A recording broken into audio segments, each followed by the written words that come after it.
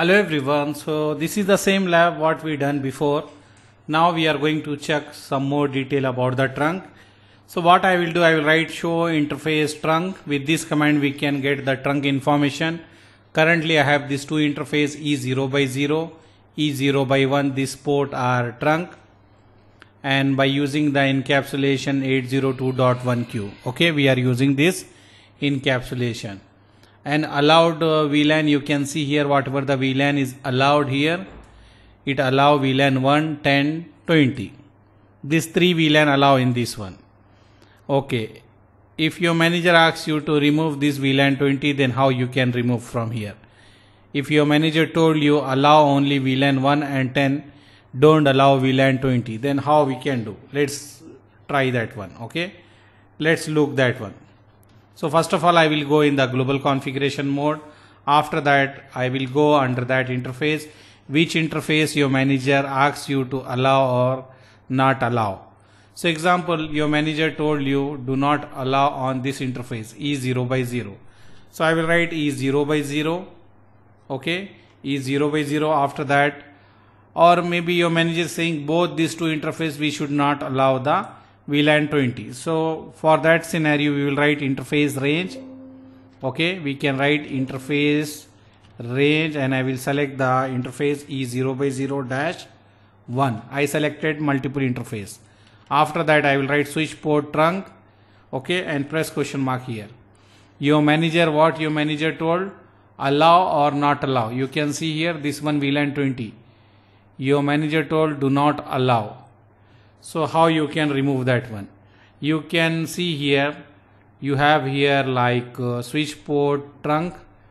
After that we need to look here, you have the allowed and press question mark, you have which VLAN you want to allow. You can do that one, but now we don't want to allow, we need to remove. We have already here, we need to remove that one. So we need to look switch port trunk encapsulation.1q. we are using this one, we already know this.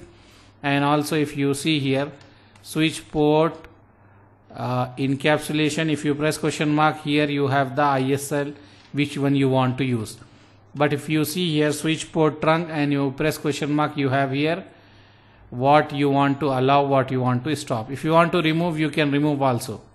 Example, if you want to remove, now in this lab we need to remove only. You can see here this VLAN 20 is allow already, we need to remove this one. So which command we will use? You need to figure out like this. What you will do when you write here switch port, you will press question mark. You will see here what commands you have here. You have trunk, you have others like mode, you can write switch port mode trunk. This is also one command. Okay, so you can see here and press question mark, take the help of this one and try to figure out which command we will use to remove the VLAN 20 here. Wait for a few minutes. If you know, just confirm. If you don't know, I will show you. Okay, so anyhow let me show you that one. If you already know, you can write in the comments. If you don't know, I will show you here. Okay, so first thing what you need to remember, we go inside this port, both this port. After that we are writing here switch port trunk allowed VLAN and then press question mark here. You can see here when you write the allowed VLAN, you have option allow all VLAN. You can say which VLAN. If you want to add, you can write add and give the new VLAN. If you want to remove, you can write remove and give the VLAN, which VLAN you want to remove. Okay, let's see here which VLAN we want to remove. I want to remove the VLAN 20. And if you want to check, you can write do show interface trunk.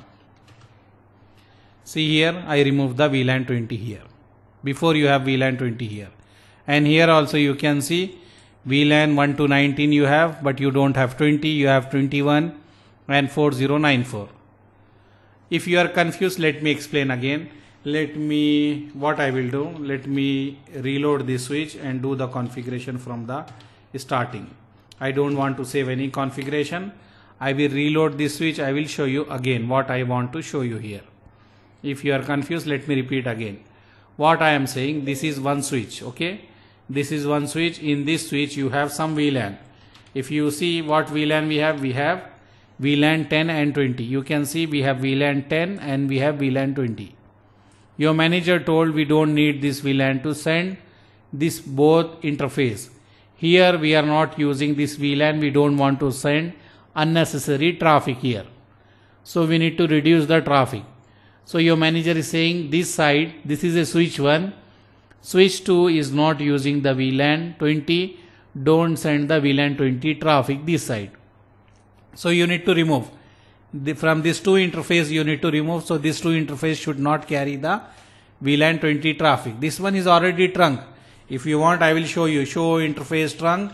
When you write here show interface trunk, you can see these are the 2 ports. Which one we are seeing? E0 by 1. E0 by 0, it is going to carry all the VLAN traffic from 1 to 4094. Currently we have the VLAN 1, we have VLAN 10, we have VLAN 20. So this 2 port is going to carry these 3 VLAN traffic. VLAN 1, 10, 20. VLAN 1, 10, 20. Now your manager told VLAN 20 traffic should not go to these 2 interface. So what we will do, first thing we will go under that interface. Interface E0 by 0 dash 1. After that we will write switch port trunk allowed VLAN, and after that what you want to do here. You can press question mark. You want to remove, you want to add, what you need to do here. So if you see we have remove here. So I will keep remove. After that you need to give the number, which one you want to remove. You have VLAN 1, 10, 20. So your manager told 20. So put 20. It will remove. After that if you want to check, just come out and write here show interface trunk and check here. Now what you have here, if you see this 2 interface is carrying the traffic of VLAN 1 till 19. You don't have 20 here, you have from 21 to 4094.